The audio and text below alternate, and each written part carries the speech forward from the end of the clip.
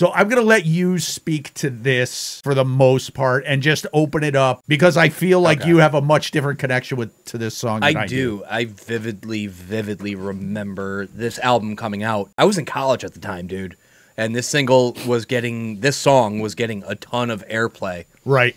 And I don't know that I was ever so excited for an album to come out at that time than I was for this one. Because of the airplay and this single. Because you had the exposure to the single. Yep. So much so that the girl I was dating at the time, this album came out on her college move-in day. Okay.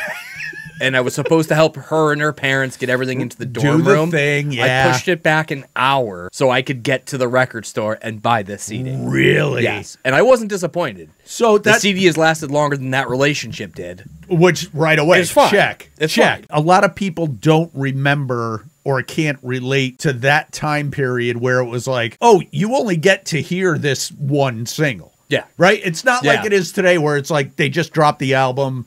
Or they drop just a single. Or it's a single, right? Yeah. But back in the day, it's like you would hear a song maybe 20, 30 times, and that's all you would get for months. Yeah. Building anticipation for the release of the album. So the two possible outcomes of that are, one, you're going to hear the whole album and be extremely disappointed because the single was so good. Which has happened more times than the opposite. Usually that's the outcome. Yeah, I can't tell you how many CDs I owned because of that. In this case, though, is it not one of the best albums of that time frame? I have to say it is. This is one I still throw on probably 2 to 3 times a year and listen to it front to back. And because it's that good. And throwback to when we did this in a spin party on the old podcast, rave reviews still. Yeah. But that's what's funny is at this point in time, I would be more than likely, if I was listening to this, skipping over the singles. Right. Good because point. The deeper cuts on the album are actually, in my humble opinion, better than the singles. And I think organically they've aged better because you didn't have so much consumption of them. And I 100% agree. September 4, 2001, man, Toxicity. What a huge album. Yeah. And I mean, this song did this to me. Yeah, and there was nothing like it. No. Again, like we talked about with a couple other bands, there was probably stuff out at that time that was kind of adjacent to this. Right. But boy, if you heard Chop Suey anywhere, you're going to be like, what the fuck is that? Yep. Then the video comes out. So here we go. Not much else to say except what an incredible video. Look, just people chilling. And remember the time frame. Keep in mind, 2001, man.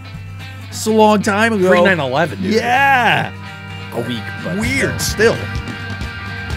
That dude went hard, right? He sure did, man. Look at Chavo. Chavo looks. Whoa. Oh, look at Serge. Serge is the best. Look at Serge. I could do without Darren. Darren's, I mean, I think at this point in time, I love Darren. I love the whole band. Yeah, I was fine with Darren. But what happened after this, different story.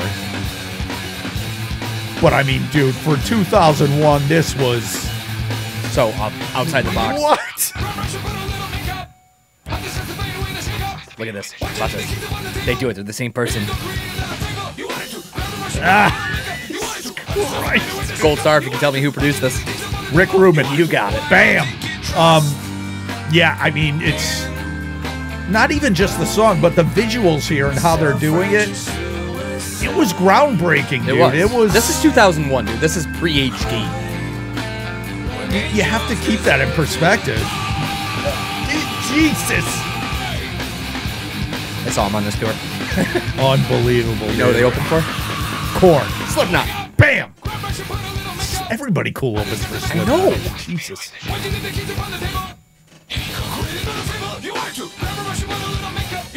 This song has a little bit of something for everybody.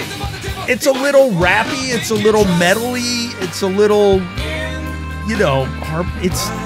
You're right, dude. There's a lot going on, man. What's funny is I don't think Serge ever wanted this to be a metal band. I do remember hearing that, yes. Because he's got, I mean, I believe he's a classically trained singer. But then the paychecks started coming in, and he's like, okay, baby. They were probably one of the top 5 biggest bands of this time. Oh, 100%. Here comes the best part. I think Chavo even gets in on the action. It's so chaotic.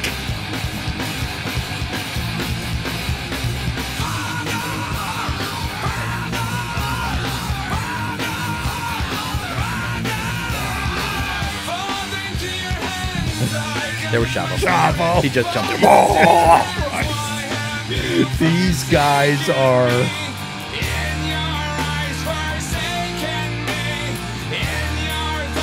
I like short hair Surge better than long hair Surge. I did not like long-haired Surge, no. And I have a funny story about that after it's over. Chavo's so skinny, dude. That dude needs to eat a hamburger. He's totally committed to it, though. I love Chavo. Dude, he's always been my favorite He's guy. like the hidden gem in this band. I think you're right, dude. I think you're right. Still sounds good, dude. This thing hasn't. I wonder what Darren looks like now. I can't imagine he's aged well. No, Surge looks pretty good. Surge looks the same. There's Darren in that little picture with the long hair. Looks like Mike Mushock from Stained. So I don't think that song has any shelf life. It's like you were talking about in the beginning.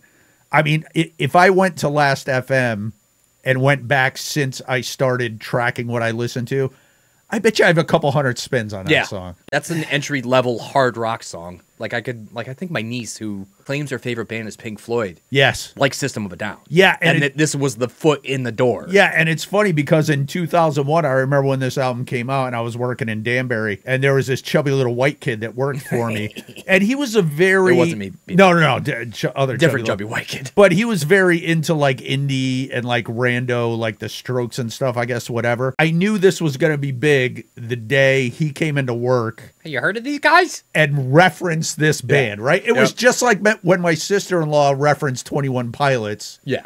When that whatever album That's came when out. you knew they were done. That's when you know the shark might be getting jumped. But in this case, I don't think it was like a sellout thing, or it was just, like you said, it's got a little bit of everything. It's easily digestible, and it's a gateway song. I still 10-10 that, dude. Oh, 100%.